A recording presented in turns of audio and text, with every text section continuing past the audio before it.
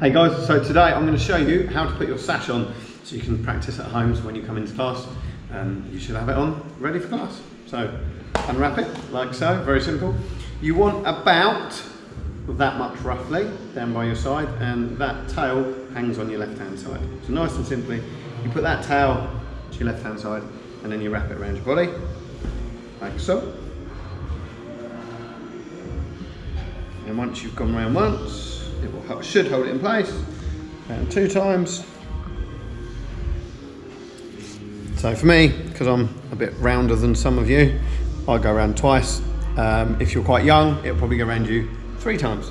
And then all you need to do is tie it exactly the same as a shoe knot, the first part of it, and then do it again. So you do 2 shoe knots like so.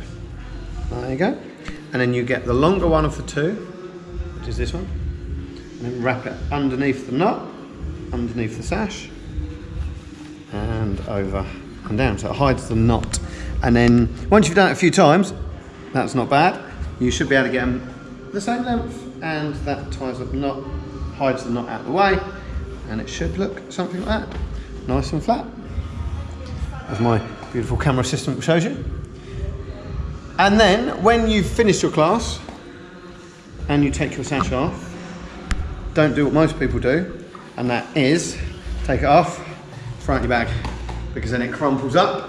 So the next time you do it, it's like wearing a t-shirt that hasn't been ironed. So when you finish with it, just put it around your fingers, same as your hand wraps, and just wrap it up like that. So next time you come to use it, it should still be nice and flat, and you haven't got to fight trying to unravel it or iron it, etc, etc. So that's how you do a sash.